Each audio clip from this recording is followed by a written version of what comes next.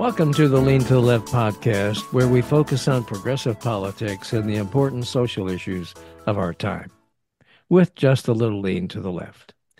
Now, today we welcome Matthew Stevenson. Matthew is author of many books, including his latest, Donald Trump's Circus, Maximus, and Joe Biden's Excellent Adventure. And it's about the 2016 and 2020 elections, and I just love that title. He joins us from his home in Switzerland. During the 2016 and 2020 U.S. presidential elections, Stevenson followed the many Republican and Democratic candidates in primary states, at political conventions, and in various debates, coming away with firsthand impressions of those who would be president, including Hillary Clinton, Donald Trump, and Joe Biden. He traveled across New Hampshire and Iowa, heard candidates in New York, Washington, D.C., and Chicago, and attended numerous political rallies. The result is a political book that's a delight for the first-hand accounts of the candidates, for the rich humor in the language, and the insights into a system that's closer to carnival barking than Athenian democracy. We're pleased to have Matthew with us on the Lean to the Left podcast. But first, I need to urge you guys to visit podcast.leantotheleft.net, where you'll find thumbnails and links to all of our episodes. You can subscribe there too, and don't forget to give us a rating wherever you listen. 5 stars would be super duper cool. Now, Matthew, sorry for the commercial, but I do thank you for joining us on the Lean to the Left podcast. Thank you, Bob, for having me, and thank you for giving me the chance to meet, however indirectly, some of your listeners. I know they're loyal to you and they're loyal to your program. I appreciate that very much. Now, can you tell us a little bit about your background and how you came to write more than a dozen books and many articles for national publications? Let me start with my background in politics, since this is more of a political show and a political interview. Okay. I was born and grew up in and around New York City. My mother was a social worker. My father was a World War II veteran. Both of them grew up in and around New York. And at age 6, my mother put me on her shoulders and held me aloft while then Senator, soon to be President John F. Kennedy, spoke in a parking lot on Long Island. So politics was part of my upbringing. Okay. In the 8th grade, no, it was about, no, close to 7th grade, 7th or 8th grade, she took me to another political meeting in which I met Senator Robert F. Kennedy, then senator from New York. Mm-hmm. So politics was part of our background, part of my life. Okay. And in the 60s, 70s, and 80s, I went to college in the U.S. and graduate school in New York at Columbia in international affairs, which is political science, really. Mm-hmm. And from that, I got a job at Harper's Magazine in the late 70s, early 80s, when Lewis Lapham was the editor of Harper's. And that began my writing career. I was more of an editor than a writer there. Mm-hmm. And since then, just by keeping one page it used to be a typewriter, now it's a word processor computer. Mm-hmm. I've written books about, I would say, books that interest me. So yes, I've written about French history, Chinese history, essays about American politics. And this book, following the candidates around 2016, 2020, I confess was a labor of love. What do you mean by that? I'm drawn to the political world, take offense at, as you say, carnival barking.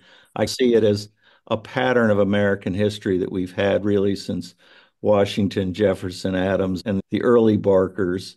And while I know the trend is to say we've never had it so bad in American politics. Yes, I take the point. At the same time, what I find interesting about American politics is it's a recurring theme. It does rhyme, as Mark Twain would say. And so what I love about American history, Lincoln, Jefferson, the Roosevelts, whomever it is, I love seeing in this current era some of the same patterns, for better or for worse. And I guess we'll get on to the worst parts of it, but there are some better parts too. Okay. How about giving us a quick synopsis of Donald Trump's Circus, Maximus and Joe Biden's excellent adventure. What's it all about? What's the point of it? Let's start with Trump, since he's Okay. the sort of the current. And let me take you and your listeners to a Trump rally. Maybe some have been to a Trump rally. Maybe very few have been to a Trump rally. The only thing it's akin to, in my experience, is professional wrestling. Imagine a hall of about 8,000, 10,000 people, an armory in Pittsburgh, college auditorium in Iowa, whatever it is. There's Hmm. nothing about it that's intellectual. There's no political tradition. It's a circus event in the purest form. Trump is not in politics to inform, to enlighten, to articulate views. Trump is in politics pretty much as a kind of a sideshow to make money or to stay out of jail, whichever it is. And they come through in these rallies in a exaggerated sense. I don't know if you've been to an NBA game, Bob, at all, Yeah, but they shoot T-shirts into the audience at halftime and right. during some of the quarters, which is what it is. And at Trump rallies, they do the same thing. So it's a sporting event. It's not a political event. Trump doesn't come at politics, say, the way Lincoln came at it. Lincoln ran for office in 1860 because he hated slavery and he hated the extension of slavery into the new territories of the United States. Trump comes at politics as a kind of an immunity plea. Hmm. So that would be how I would describe Trump. Biden, it's a different tradition, different person, different animal, I would say. And with all these candidates in 2016 and 2020, I did my best to see them 3 or 4 times. So if I saw somebody on a bad day, I didn't want to judge them harshly or judge them favorably just based on one appearance. Biden, I would say Biden has an affection for the American people. I think that you see it in his events. They tended to be smaller than he would have wanted. When Trump was getting 8,000 in Iowa, Biden was getting 200 and never really caught fire in an electoral sense. But Biden has a visceral, I would say, like for American politics, American voters, which doesn't come through in his presidency, I don't think. In his presidency, he strikes me as a little more distant, a little more detached. But if you go to a rally in a firehouse in Iowa, the Biden is somebody who has an affinity for labor unions and for he's run so many times, he knows these people by heart. His events, although the sad part of Biden's events is Biden didn't really win in an electoral sense in 2020. He was anointed by the Democratic powers. Hmm. And they've done it before. They did it all through 200 years of American democracy. So that the Biden never really had that barn burning capacity that other candidates, say John F. Kennedy, brought to a campaign. Okay. Now, what are your thoughts about the about Trump's impeachment trials and the refusal of the Senate to convict him after the January 6th insurrection? I think that it was a lost opportunity for Democrats and for Republicans. I would say more for Republicans than for Democrats. I thought that it was not to be overly sentimental about it. I thought the impeachment was necessary and proper, to quote from another document that it refers to. Hmm. And I think that had the Republicans taken a step back and seen that we could be done with our Trump era and move on. An impeachment after January 6th was correct. There's no doubt. We all have a television screen. We all have a computer to watch on. There's no question that was insurrection. We have no question that it was inciting a riot. We have no Hmm. question that it was at a moment. There have been other demonstrations that are not at the moment when they're counting the electoral votes, and that was one. So I don't think that from a justice standpoint, McConnell Pat was he kicked the can down the street, and I think that was for the Republicans.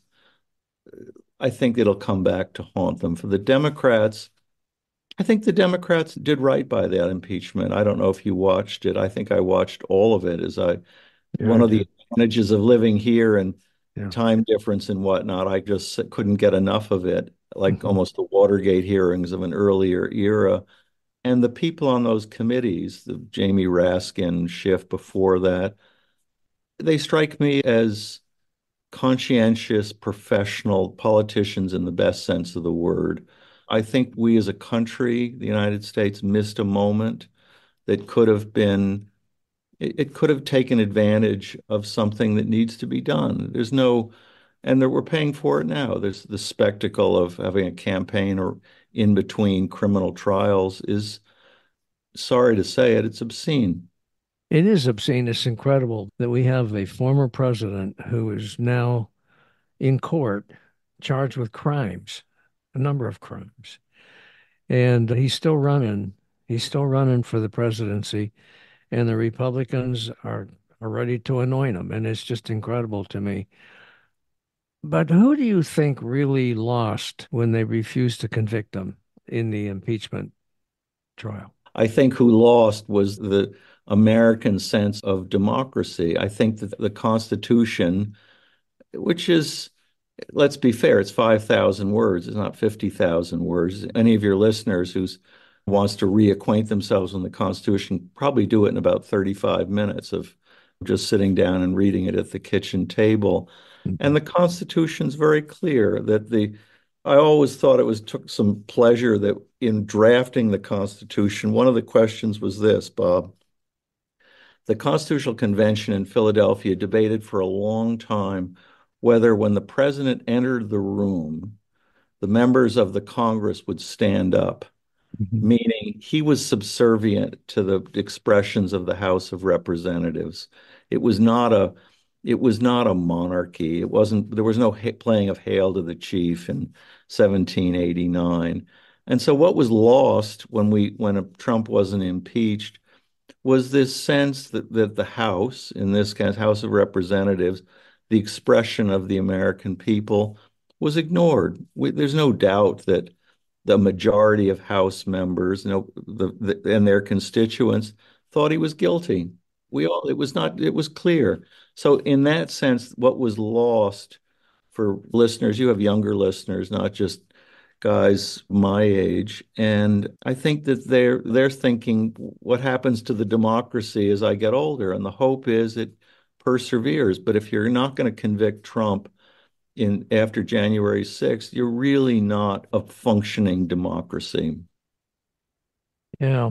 Okay. Now that Trump's court cases are moving forward, what do you think's going to happen to the guy? And apparently he's having a hard time staying awake in his Stormy Daniels hush money trial, which cracks me up. How in the hell can he doze off when so much is at stake for him? I just don't get that. I, I think the only thing that matters to Trump in these trials is trying to somehow jury rig them or flip them, however you want to use whichever verb you're searching for, and Uh, have them somehow be a fundraising moment. I think most people have a sense of guilt or shame if they were on trial for so many criminal charges, 91 and all. They would feel some kind of remorse. But Trump is a sociopath at many levels. He doesn't feel any remorse, doesn't feel that he's ever done anything wrong in his life, be it leveraging his father's wealth into kind of more bankruptcies or abusing women or abusing the Constitution. No remorse. yeah. So that he doze off to me is he's been dozing off as an adult since he was 21 years old. But I think that the election that we've got going in 2024, people need to pay attention. These are important moments, and you can, as Yogi Berra said, you can observe a lot by watching. The Supreme Court appears poised to reject Trump's claim that he's immune from prosecution on charges of trying to subvert the 2020 election. What are your thoughts about that? I find this Supreme Court a kind of personal injury law firm for in-house counsel for Donald Trump.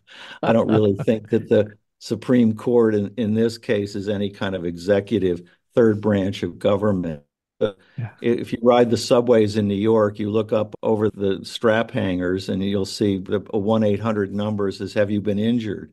And that's pretty much Roberts Court. I think that the Supreme Court is not a representative of anything other than maybe Trump's kind of interests at heart. I think, yes, I think that how I listened to the debates as best I could, the streaming of it, I think that what they will do, they'll send it back, remand it, however that verb is, to the district court, Judge Tanya Chutkin, and try to qualify as best they can what is a presidential act and what isn't. Meaning, is it if you do something in an official capacity or don't? The only reason to do that is that it will push it past the November election, and their hope, or at least six of nine hope that he's reelected and that he'll then dismiss his own charges. That's their only.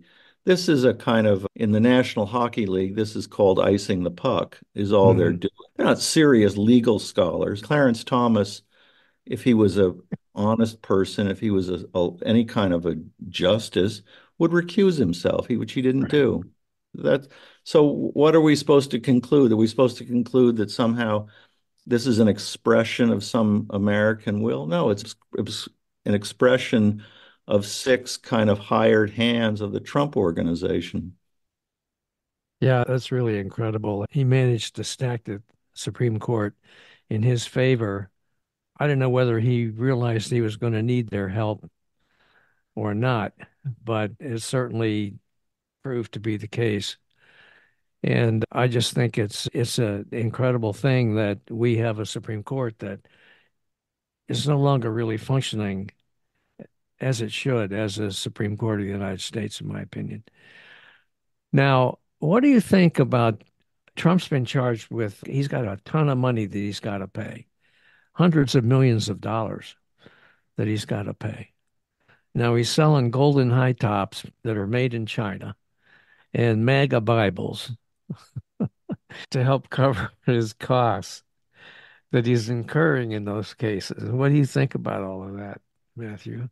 I think that, and you could add Trump media, his Wall Yeah, Street dump and pump and dump, as they say on Wall Street.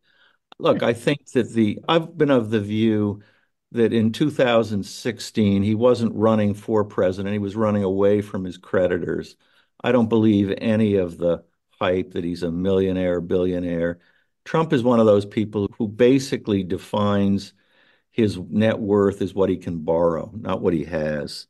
yeah, He's borrowed $1 million. He's worth a million. He's worth $1 million. And I think that the you're seeing this. He couldn't post a serious bond in New York State courts for Tish James. He couldn't. He hasn't paid E. Jean Carroll, and he's now running what like a Ponzi scheme on Wall Street with Trump media. So mhm, all in all, it says to me that $750 taxpayer Donald J. Trump is the wolf is at the door, and all he's really doing is playing a kind of a three-card Monty hand around various assets that he has, hoping that people will overlook that he's not a billionaire. But I think at some point, Bob, let's hope that the debts come due, and if they can't pay them, they sell assets. I don't think yeah. he I don't think, I don't believe, I'm sorry, I could give you the accounting side of it, but I don't think anybody really wants to hear it. But Trump media, there's the basic numbers, had revenue of $4 million of revenue and right. a loss of 58 million. And somehow Wall Street values the company at $4 billion. It's an illusion. It's a dream. It's no more than Charles Ponzi's going to give you back your deposit. Okay. In the closing chapter of your book, you say that Trump is guilty and Biden should resign. How about explaining all that for me? When I wrote it, this is about a year ago when that chapter was written. Uh-huh. And for your listeners, again, the book is it's on Amazon. You find Matthew Mills Stevenson might get you closer than just Matthew Stevenson Mhm. and Trump and Biden. What I meant by that, Bob, and I don't what I thought Biden had done well in his first 2, 3 years. I think 80 is a limit of some kind for presidential age requirement, whatever you want to say. And I Right. thought what he should have done is say, I've done my best. This is what the chapter says. He resigns as president at noon on whatever day, and Kamala Harris becomes president with the proviso that she submit to an open primary of the Democratic Party. Mm. At the same time, he says if it's the expression of the Senate, he agrees to serve as vice president. So in effect, they'd swap jobs. Okay. In corporate America, we've all had jobs in various organizations. People swap jobs. Think of the young moms who say, wait, I've had a baby. I need to swap job with a friend of mine. So Harris would have had a year to prove herself, good or ill. We Yeah. may, no, I don't know if she's capable executive or not. Mhm. Hard to judge. She would have had a year to prove herself, stand in the primaries, go up against Newsom, go up against Gretchen Whitmer, whoever else is out there, Adam Schiff. You pick your candidates, have a real primary, have a Democratic vote, and and come into 2024 with a younger candidate. It's not a particularly an anti-Biden to say that 82 is just a little long in the tooth to run a big country. He's 81 right now, and 4 more years if he should win. What, he's going to be 86 by the time he's done. That is a little long in the tooth. It really is. And I I know and I one think thing. that was the point of it was just to say, I don't look, age limits are not particularly, but what jobs in the United States would hire someone at 81 to do it? You wouldn't be a principal of a public school. You wouldn't be the manager of a Walmart. You wouldn't be most things. And I don't know why then we have to waive it and say we want a president for this reason. I, I, I I don't, you might have to get on a plane and fly to Guam and have a meeting or fly to Sydney, Australia. And 80-year-old guys on airplanes for 16 hours, it's not a recipe for your A game. No, And I it's don't not. say is maybe you get something wisdom judgment. Okay, let's hope. Yeah. But I don't think we've all had 86-year-old men and women in our lives, and they're not the person you'd put in the top job. Yeah. Okay. So what's Trump done to the Republican Party, do you think, with all Well, of this? I think the Republican Party's finished as a political party. I think you can say it came to life in what 1856 with John C. Fremont was probably their first candidate, or Abraham Lincoln is their first president. And I think 2024 will probably be maybe it will still be called the Republican Party. I think he's eviscerated it. I think the people who had the Republicans that you and I knew growing up, who had some ideals, who were not, they might have thought government should be smaller. They might have thought that Russia needed to be watched. Whatever the values of that's gone. That doesn't Hmm. exist. I think this Republican Party we all use the phrase a cult. It's the cult of Trump, and that isn't a party. That's just a kind of a gang or a kind of a racket. It doesn't believe in any. What is it to support Vladimir Putin in Ukraine? Doesn't express any ideals of Lincoln or Teddy Roosevelt or Robert Taft or you name the Republican that you might have admired. And Yeah. so I think that I don't see I, I said, look, Trump could probably win. Biden may slip and fall. Trump may get some second win. My gut instinct says he's finished it off. Trump's finished. Is that I what you think, said? I think the Republican Party under the Trumpism, that the Republican Party as an expression of Donald Trump is a Hmm. recipe for nothing other than self-aggrandizement and kind of opportunism. It's not a to be a political party, even in a country like the United States, which only has two parties, European countries have 15 or 20, you have Hmm. to stand for something that will attract a majority. And I don't see it in Trump. I don't see anything other than his hand on your wallet. Yeah, for sure. Now, Biden's poll numbers seem to be improving at this moment against Trump. So, what are your actual expectations for the election, do you think? Boy, you'll have me on in a, well, I hope you have me on in a year, Bob, and you can say, Okay. boy, I wish you knew a little more about politics than we thought you did because of your vote. I think most people early, 7 or 8 months prior to election, they say things like, I'm not voting for Biden, I hate Gaza, I hate this, or I'm not Right. voting for Trump, I hate Right. abortion, whatever it Right. is. Right. As the polls are, I don't think polls are particularly accurate anymore, just because nobody has a landline and nobody answers their cell phone. So I Right. think that as we get closer to the election, I think you'll get a kind of reversion to political norms. I think that there's a slight Democratic majority in the United States, meaning generic Democrats over generic Republicans. I think that will come out. I can't promise you that Biden does well in every swing state, Wisconsin. I think he wins Pennsylvania, though. I Hmm. think he wins Arizona. I think some of these states that he needs to win, I think he will. I think if he just keeps doing what he's doing as best he can, provided he doesn't literally have a fall, that would be a bad thing in this thing. And Trump keeps doing what he's doing, which is to stand as a criminal defendant on his 91 indictments. I would hope, and I would, if I had to bet today, I would bet on a narrow. I bet on this. I bet Biden wins. I think the Democrats win the House. I think the Republicans win the Senate. And you can open this file a year from now and say, boy, it's tell you that's the last time we're having a guy in Switzerland tell us who was going to win an election. Oh, I don't know about that, Matthew. I tend to agree with your analysis, actually. Matter of fact, I think it's right on. I really do. Now, however, if Trump should win, what do you think the consequences would be for this country?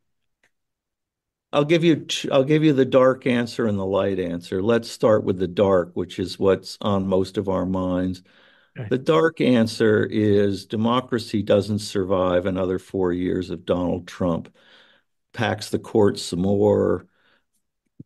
For all I know, he arrests people like Adam Schiff or his Jamie Raskin, his perceived enemies. Trump is the word fascist applies. It may be neo-fascist in the sense that he doesn't really believe as in state enterprises. He believes in business. The government is an expression of the Trump brand. Mhm. I don't see how you put somebody with who abuses women, abuses the Constitution, violates the kind of the electoral college vote, and somehow he becomes the symbol of democracy. I don't see it. I don't see how that lasts. So Mhm. in the dark sense, the dark night of the soul, I think that it's the Sinclair Lewis novel in 1936, published under the title "It Can't Happen." It can happen here, and that's the dark side. I'll give you the light side, Bob, since you asked for it, Mhm. which is the United States, despite having Trump on the ballot, despite his many crimes and misdemeanors, it's bigger than one guy. It's even bigger than a kind of a guy with his ego, and you spend the 4 years just enduring it. And after 4 more years of Trump, if it came to it, I don't think you'd see a Republican in the White House for 40 years. I think that it would just be such a traumatic effect that the idea being that the government would be run by an outlaw. Those are the two sides of it. Maybe both of them could be considered dark, but you asked me for what I thought, and I'm trying to oblige. Yeah. You're saying that you think that the Republicans are done? Just I think there may be another party, the American Independent Party. I don't know, you'll come up with a name. I just don't Mhm. know what's happened to all those Republicans that I knew growing up in New York who were Javits Republicans. They were decent people. They had their views. Yep. Are they kind of living under the sofa? What happened to, and is it all this kind of Trump cult guys who love guns and whatever else, Putin, Yeah. you name what? I don't know. I don't see that. I don't see how you get 51% of the country embracing those views. This maybe sounds a little bit superficial, but when Reagan was president, And when other Republicans were president, there was always criticism of the Soviets, of Russia, of communism, of dictatorships. And now it seems like they're embracing all of that. And it just is incredible to me. If the content, I find it incredible too when you think about it. Ukraine, from where I'm sitting, is about 3 hours to 3.5 hours to the east of here. It's not very Mm-hmm. far. Mm-hmm. And there's no question when you line up your army with tanks and invade a neighboring country, it's an act of war. Yeah. And that the Republican Party could find in Putin somehow a messiah, a savior, a kind of a load. I see it in this way, Bob, and I may be completely off base, and you could tell me. I think the that Putin somehow, as does Trump, somehow speaks for kind of the resurgimento of white Christian men. And I don't think he does, because I don't think there's anything Christian in Trump's values. But let's just take it as a symbolic thing. And Mm-hmm. the embrace of Putin is somehow wrapped up in a slightly fundamentalist view of what has happened, that the United States is more multicultural. And I think that maybe explains some of the Putin affection, but I don't think it's warranted. And I don't think that I think it's a travesty when you look at Kennedy's kind of 1960, or pick Jimmy Carter in 1980 with the invasion of Afghanistan. They took a principled view of the Soviet Union as an encroaching power that was run by its own mob, KGB or whomever, Mm-hmm. Politburo. And it was nothing admirable. I've been to Russia many times, and I think the Russian history and Russian literature is great. I think Russian politics is gangland. And Right. why would the Republican Party hitch its star to such a crowd? It's hard for me to imagine. It's hard for me to imagine that too. And it's just impossible, really. All right. So where can people find your book, Matthew, and how can they reach out to you? Okay, you gave the title Yeah. Donald Trump's Circus, Maximus, and Joe Biden's Excellent Adventure. The simplest way is just go Matthew Mills Stevenson or Matthew Stevenson at Amazon. Other books, the earlier books that I've written, are all there as well on the author Okay. page. Just about every book of mine, I'm pretty sure, has my email on the back jacket or the inside flap. And if they want to Okay. get in touch, write me an email. I'll write you back or Okay. give me a call. I take pleasure in communicating and speaking with people like yourself, Bob, and readers of my books, because I feel that when you write a book, you're starting a conversation. And if someone wants to continue it, I try to do the best I can. Sometimes it doesn't always work out, but most of the time, you've Oh, experienced, it's a pleasure for me, and I hope a pleasure for the readers. And then tend to write a lot about the election for Counterpunch, which is the online magazine. mhm. Those tend to come out on Fridays. They're not all collected into some of the books. A few of them are, but I've been doing pretty much a weekly column of a couple of thousand words on what you and I have been discussing. So Okay. that's another place to find them. And Okay. I hope your listeners and my readers become the same ones. Yeah, that would be great. All right. Listen, I thank you so much for being with us on our podcast. Is there anything else you'd like to add, Matthew? No, I just think, Bob, I just want to thank you for doing what you do, because without podcasts like yours, you're willing to listen to ideas that I don't think every mainstream media outlet is willing to entertain. You're willing to take intellectual curiosity to the level where it should be, which is to pose questions to writers, politicians, and let your listeners have their own answers, that they don't have to agree with you and me. Yep. You and I can start them on their way, but I applaud people like yourself for having a voice, because at the end of the day, your podcast is what stands between the United States and a kind of a darker future. So let's hope that, as Lincoln said, the better angels of our nature and your podcast come out on top. Thank you very much for that. I really appreciate it. Hey guys, thanks for watching. I hope you enjoyed this Lean to the Left video and you found it interesting and informative. Please visit on a regular basis and check out our interviews with guests on topics that focus on progressive politics and the important social issues of our time. Now, our interview shows stream on Mondays with special episodes on Thursdays. And you can check out upcoming shows, guests, and topics at podcast.leantotheleft.net. Subscribe to our audio version there and to our video shows here at YouTube. And follow us on social media. Facebook at Bob Gatty and the Lean to the Left podcast. Now, it's two. Bob Gatty is one Facebook page, and the Lean to the Left podcast is a second Facebook page. Twitter at Lean to the Left 1. Instagram at Lean to the Left 1. TikTok at Lean to the Left. LinkedIn at Bob Gatty. And YouTube at Lean to the Left. Now, I hope you'll support Lean to the Left as well so we can keep things going. Just click on the Donate tab at the top of the leantotheleft.net homepage and contribute by buying me a cup of coffee. That'll really help and would be much, much, much appreciated. Now, this is Bob Gatty signing off for Lean to the Left.